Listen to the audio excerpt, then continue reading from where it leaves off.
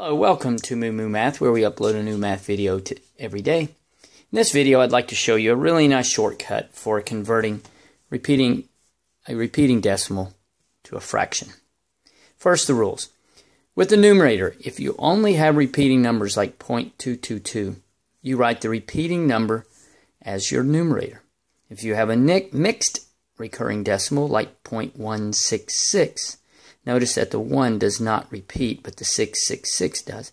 You subtract the non-repeating number from the repeating number. And make sure that the repeating number has the same number of digits as the non-repeating. And then the rules for the denominator are that for your non-repeating numbers, add a 0 and a 9 for repeating numbers. And then once you have the fraction set up, you reduce. So let's go through a couple of examples. Okay? Let's start with 0.333. It is a repeating digit. There is no non-recurring, so I will write 3. And for the repeating number, I write 9. And you know you can reduce this down to 1/3. Let's do another example. 0.666, write 6 because it is a repeating number. You have one repeating number, that is a 9, and you can reduce 6/9 to 2/3. Okay, let's go. This one has a non-repeating number, the 0.833. So what we will do is you subtract the repeating number, which is 83, minus 8, because that is the non-repeating. And that 83 minus 8 is equal to 75. So 75 becomes your numerator. And then we had one non-repeating number, so I'll write 0 for that. And then we have repeating numbers of 3, and that is 90. 75 over 90, you can reduce this down to 5/6. Okay? How about this one, 0.1818. Now we have a repeating number with 2 digits, so I write 18.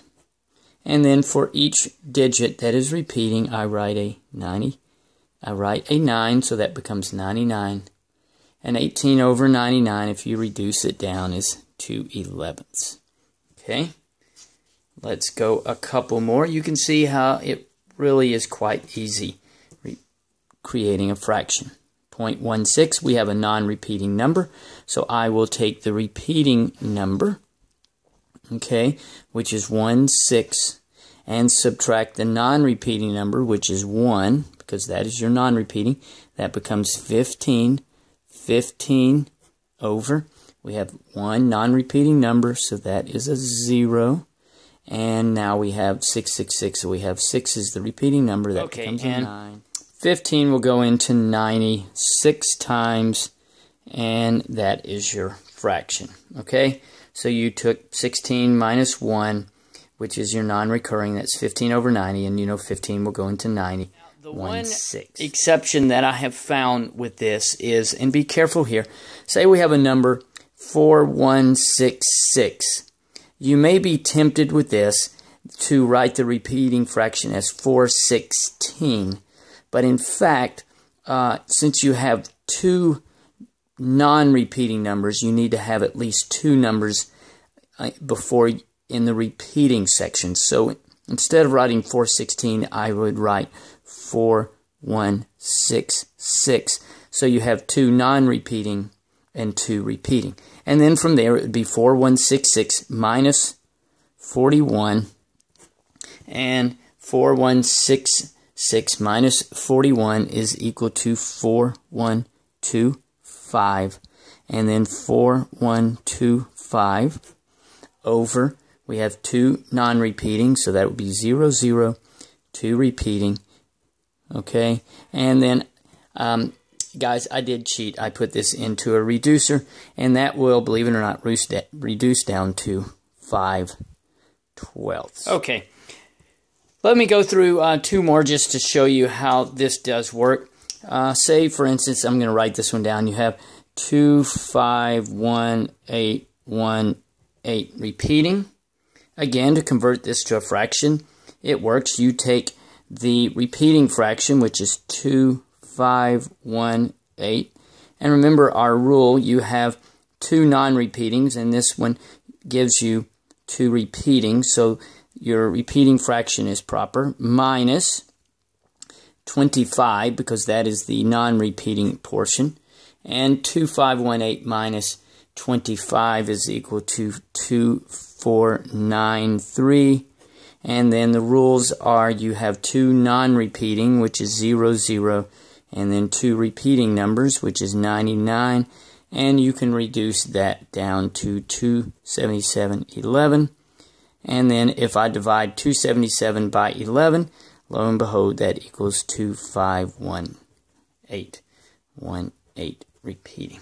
Okay, I'll even show you a crazy number here. Say you have a number like this, 706438898 and 88989. The repeating is 889. You can see it repeating twice. It even works for something like this. So I will first write the repeating decimal. So it's 706438889. Okay, minus the non-repeating, which is we have 34607. Okay, so 70643 is a non-repeating. If you subtract these two, you are left with 7057346. I'll repeat this up here, 7057346 when I subtract these two numbers. And then I use the same rules for the non-repeating. I add a 0, so I have 1, 2, 3, 4, 5 zeros. 1, 2, 3, 4, 5 zeros. And then I have 3 non-repeating numbers, 999. And then that will be your fraction. I'm not going to reduce that down, but test it out with your calculator. If you divide this number by this number, it will give you this repeating fraction. It does work. Anyway, hope that helps. Thanks for watching. MooMooMath uploads a new math video every day.